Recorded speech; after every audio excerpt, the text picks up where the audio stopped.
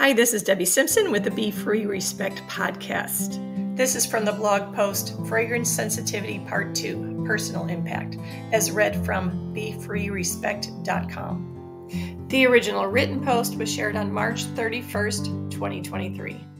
Before we begin, I want to remind you that I am not a brain specialist or brain rewiring expert. I am simply sharing my personal journey and my personal understanding as it makes sense to me. Recognizing my fragrance sensitivity through two experiences. As I shared in my fragrance sensitivity part 1, my fragrance sensitivity recognition began with 2 navy blue votive candles. The impact fragrance had on my health and state of mind became clear through 2 experiences that I will share below. The first experience centered around an air freshener at work. The second experience was when I recognized that the fragrance chemicals in a hair conditioner was creating depression. True story. Keep listening. Fragrance sensitivity in the workplace. It was sometime between 2002 and 2005 when I started to recognize an increased sensitivity to fragrances. I was blessed to have a job I loved, and I was blessed to be working with a close-knit group of friends during that difficult phase of my life. I needed to put effort into my new gluten-free diet for uphill health improvements while preventing myself from crashing after a failed marriage.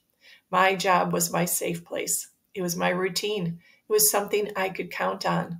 As a teacher's aide in an early childhood special ed classroom, it was also something I felt I was good at. I had previously recognized the blessing it was to have found the job I did. While I didn't call it my GPS at the time, I felt that I was led to that position. Things had lined up so perfectly that I just had to recognize where this gift came from. That perfect job started to go south quickly when a teacher and friend I worked with started using plug-in air fresheners.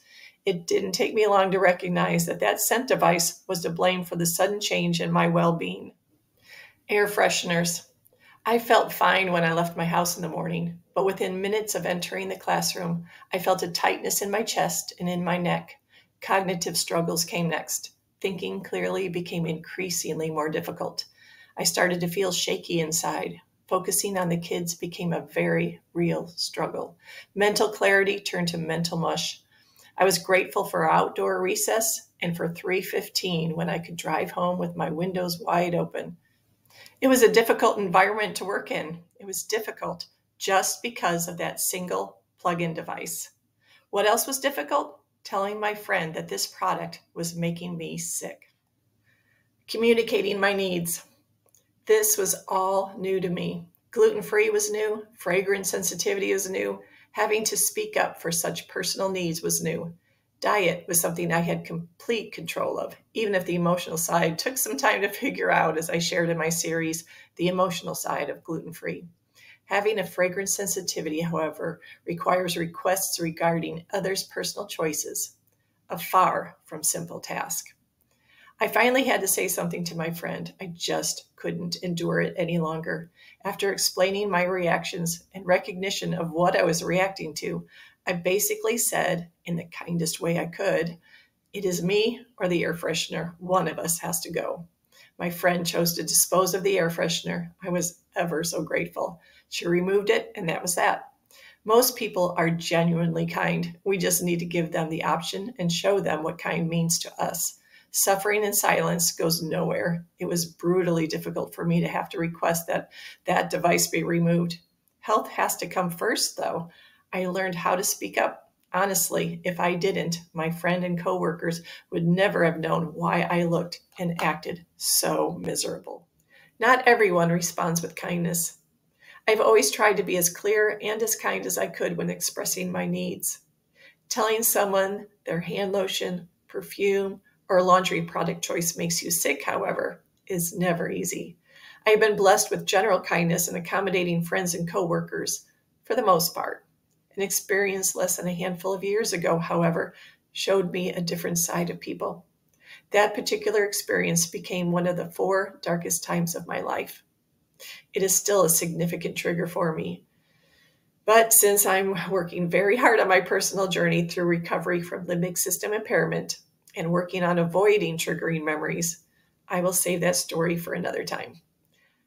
I allowed that experience to force an end to a career path I'd been working so hard on. I found myself having to climb out of a very dark hole. But I did it, and I found a new direction. No matter where you are, remember this: the days will brighten again. It may not happen quickly, and it may not be in a way you plan, but please reach for the light and make that your focus.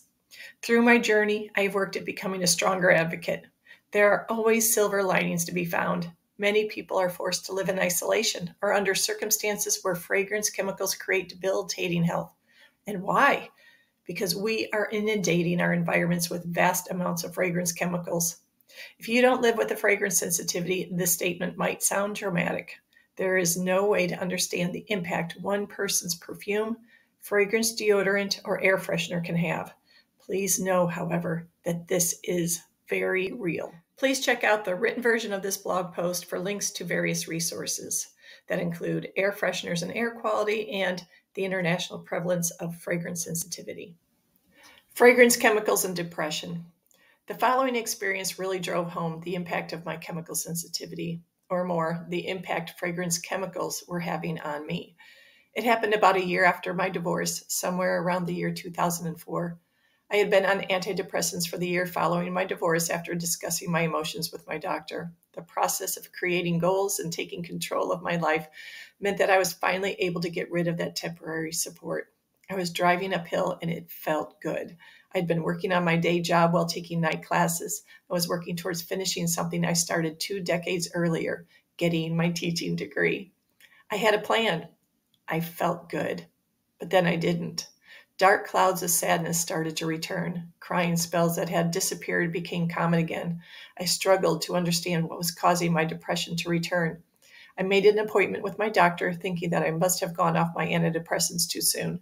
But then, just like those navy blue votive candles I talked about in my last post, my brain started to make connections. I had just started using a new hair conditioner. I started to recognize the smell in my hair throughout the day, even though that product passed the initial sniff test. That scent started to become stronger and more noxious. I finally decided to get rid of that product and go back to using what I'd been using previously. And guess what? I returned to the more balanced person I felt I had been becoming. Depression gone, appointment canceled, medication not needed. Surely I'm not the only one. My depression was directly connected to my hair conditioner. This wouldn't be the last time I made a mental health connection to the chemicals in a product. Far from it. Well, I still had no idea that at that time that fragrance sensitivity was even a thing. I was recognizing that it had a pretty serious impact on me. It would take another several years before I learned that so many fragrance products contain phthalates and other hormone-disrupting chemicals. All I knew at the time was that I had to steer clear of certain products in order to continue on this journey I had before me, life. Thank you for listening. I hope you enjoyed the reading of this blog post as read from BeFreeRespect.com. Check out the website for other blog posts. And start a Joy and Gratitude journal. Practice focus on the brighter moments of the day.